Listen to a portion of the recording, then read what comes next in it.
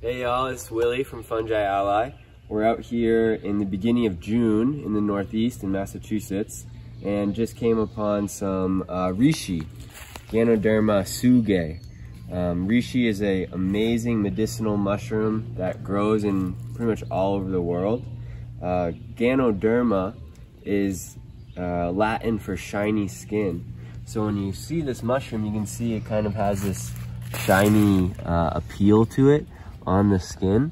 And then suge is based on the hemlock tree, Suge canadensis, and that's what it grows on, right?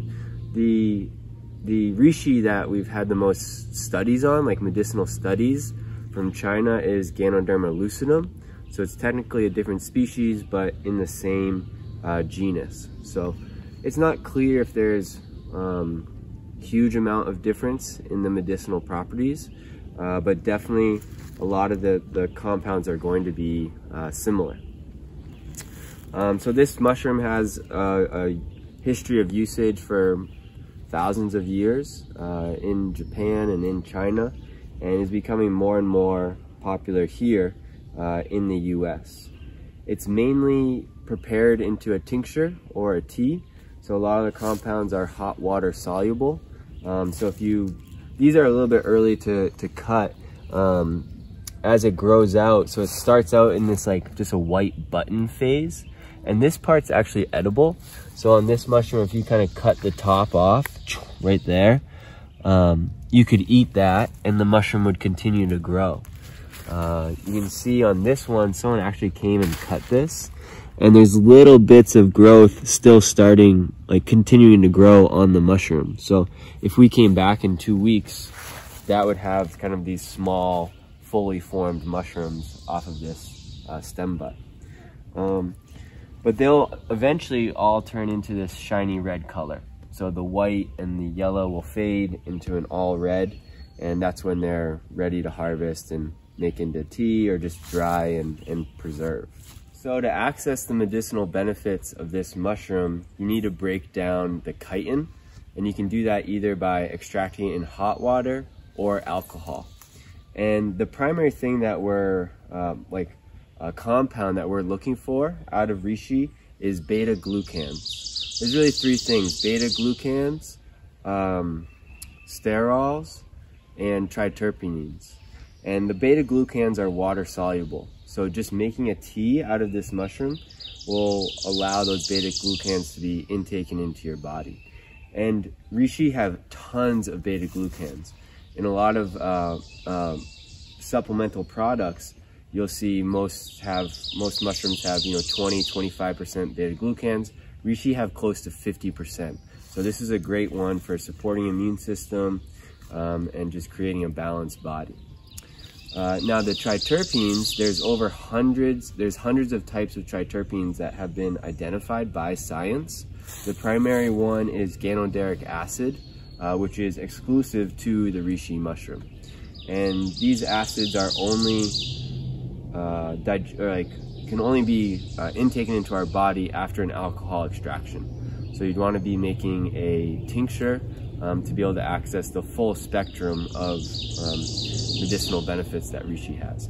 And if you're just doing a hot water extraction, you get a lot of that input.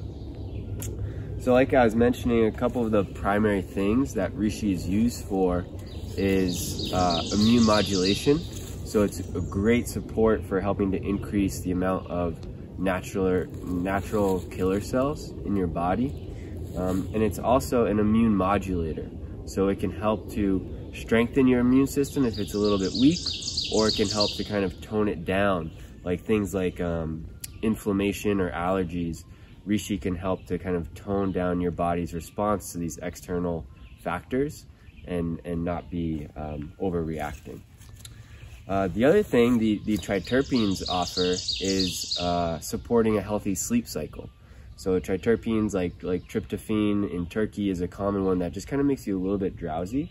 So those compounds in reishi help to create a healthy sleep cycle and just deep rest. And that's also part of why it's looked at as kind of an anti-stress, anti-aging medicinal mushroom. So to harvest this mushroom, with these ones, I think they're a little bit early, so I wouldn't harvest these just yet. I'd come back in a week or two. But I'm gonna make some tea just today. I've had some allergies coming up, and I'll just bring a baby home and make some tea. So you can cut with a knife. You can just cut right there at the base of the mushroom. Like I was saying, if you do find them in this stage, you can cut around this white margin, and that's really good. Like if I touch that, it's kind of squishy, and it's kind of like eating a button mushroom from the grocery store. If you just cut there, I'm just gonna kind of break it off. Oh. And you can see a little bit of moss came. And this is nice. You can see here the base of the mushroom. It's a polypore, so it's not it doesn't have gills. Instead, it has these little pores that the spores come out of. And here's that kind of fleshy growing margin where you can just eat that fresh. So that's how you'd harvest it. And these mushrooms will fruit year after year at the same time off of this same tree. Basically breaking down the tree and turning it back into soil. So go out, find some reishi mushrooms. If you can't find any, you know, check out our website for getting reishi supplement, and just engage more with this mushroom. It's a beautiful, beautiful mushroom, great for your body, great for your immune system, and thanks for coming into the woods with us.